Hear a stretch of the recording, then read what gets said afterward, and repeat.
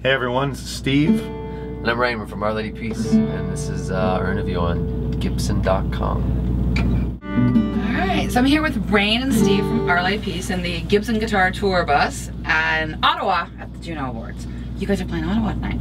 We are. We had our first show in London last night of the tour, so it should be a little bit better tonight. Get the bugs out. A little rough around the edges last night. Yep. It was yeah. great, yeah. Some growing pains. But we have a lot of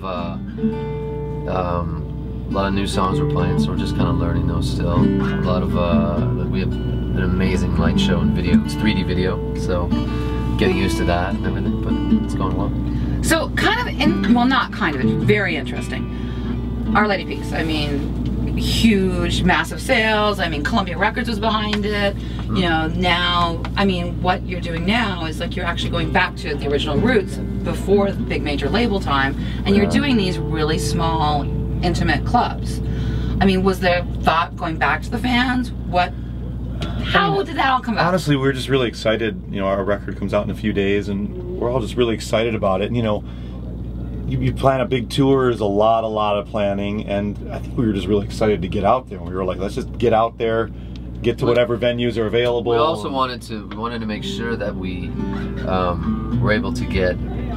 It's hard to say this properly, but we wanted the real hardcore fans to be able to get tickets. So what we did these small venues where we can kind of control everything, and we sold a lot of tickets through our website first. Not, you know, they were able to get like whatever you call front of the line. So the people that follow us and have followed this record through on our website, it was really important for us to make sure that they had access to these shows, and that's what's basically happened. So the crowd last night was incredible because they had been the ones that kind of know the songs and have been seeing the songs be born, and so that's what this tour is really about, is kind of, it's for them.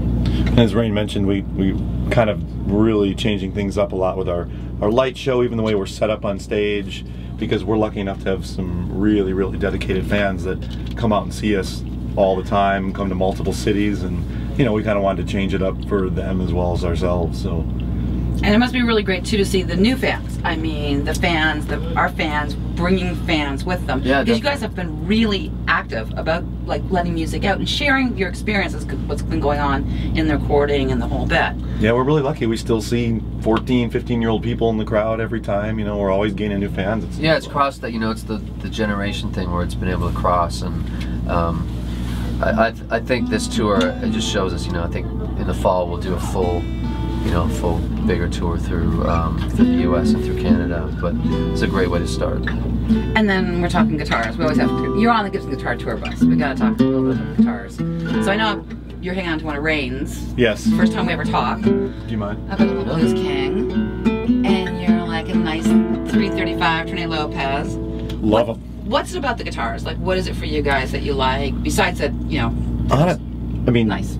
Completely honestly, I was playing some of my old vintage guitars 4 or 5 years ago, because, you know, I try not to be a vintage guitar snob, but there's something about older ones that's great. And you invited me down to the Gibson showroom in Toronto, and I went down there, and you said, hey, check this out. And you put a Trini Lopez in my hand, and, you know, why don't you go check this out? And I was kind of like, you know, new guitar, this and that. And I took it to rehearsal and plugged it in, and it was like, holy wow, this thing has got everything that my vintage guitars have.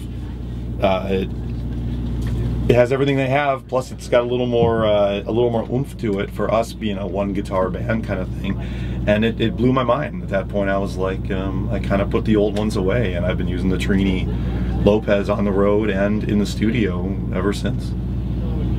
It's a great all-around guitar. It's because, you know, we only have one guitar player in our band, and we need a certain amount of oomph, but being a hollow body, it's got a lot of the sparkle and the air to it, and it's kind of the perfect guitar for us.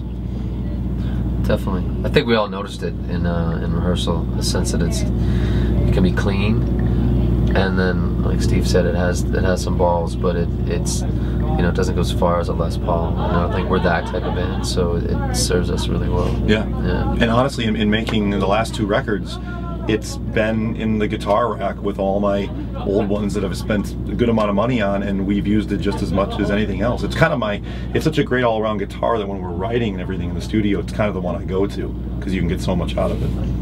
All right, well, I know you guys gotta get the sound check because you've had a really busy day and you've got a great show tonight in this tour, so hopefully we're gonna be able to catch up with you later on the tour. I have to answer my phone.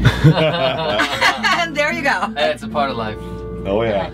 So yes, good luck tonight, and we'll see you again real soon. Thank you. Thanks very much.